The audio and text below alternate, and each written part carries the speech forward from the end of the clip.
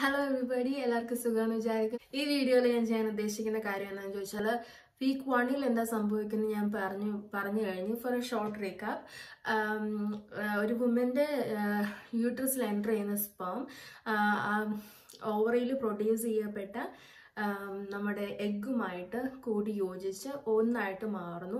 അതിനെ ഫെർട്ടിലൈസേഷൻ എന്ന് പറയുന്നു. ഒന്നായിട്ട് മാറിയ സെല്ലിനെ ഇപ്പോൾ സൈഗോട്ട് എന്ന് പറയുന്നു. ഇപ്പോൾ സൈഗോട്ട് എന്ന് പറയുന്ന സാധനം ഇപ്പം ഓവറിയുടെ സൈഡിലെ ഒരു ഫലോപ്പിയൻ ട്യൂബിലാണ് ഇരിക്കുന്നത്. അപ്പോൾ ആ ഫലോപ്പിയൻ ട്യൂബിലൂടെ നേരെ ഇതിങ്ങനെ വന്ന് യൂട്രസിലേക്ക് ഇത് എത്തേണ്ടതായിട്ടുണ്ട്. അപ്പം അങ്ങനെ ആ സൈഗോട്ട് 2 സെല്ലാകുന്നു, 4 സെല്ലാകുന്നു, 8 സെല്ലാകുന്നു, അങ്ങനെ റാപ്പിഡായിട്ട് ഡിവൈഡ് ചെയ്തുകൊണ്ടിരിക്കുകയാണ് സൈഗോട്ട്. ഇപ്പോൾ അങ്ങനെ ആദ്യത്തെ ആഴ്ചയിൽ ആ ജേണിയാണ് ഉള്ളത്. അതായത് എങ്ങനെ എന്താ പറയുക, ഈ സൈഗോട്ട് മൂവ് ചെയ്ത് യൂട്രസിലേക്ക് എത്തുന്നു. അപ്പം രണ്ടാമത്തെ ആഴ്ചയാകുമ്പോഴത്തേക്ക് ഈ വളരെ യൂട്രസിലേക്ക് എത്തുന്ന ഈ സൈഗോട്ടിനെ പറഞ്ഞ പേര് ബ്ലാസ്റ്റോസിസ്റ്റ് എന്നാണ്.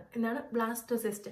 ഇപ്പം ഈ ബ്ലാസ്റ്റോസിസ്റ്റ് എന്നാ ചെയ്യുന്നതെന്ന് വെച്ചാൽ ഒരു ഹോർമോൺ ഉണ്ടാകുന്നു. ഹ്യൂമൻ കോറിയോണിക് ഗൊണാഡോട്രോപ്പിൻ ഹോർമോൺ എന്ന് പറയുന്ന ഹോർമോൺ ഇത് ഉണ്ടാക്കുന്നു.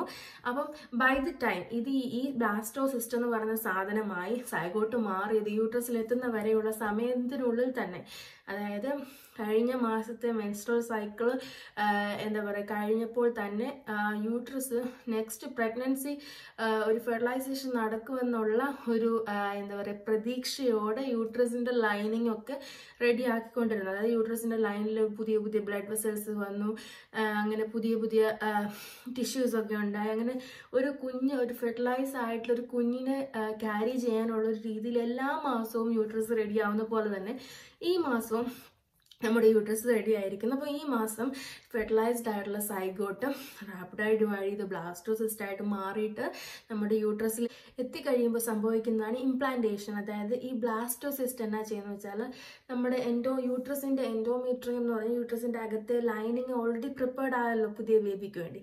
അപ്പോൾ അതിനകത്ത് ഇങ്ങനെ തുരന്നിട്ട് അതിൻ്റെ ഉള്ളിലേക്ക് പ്രവേശിച്ച് അതിൻ്റെ ആ ലൈനിങ്ങിനുള്ളിലാകുന്നു.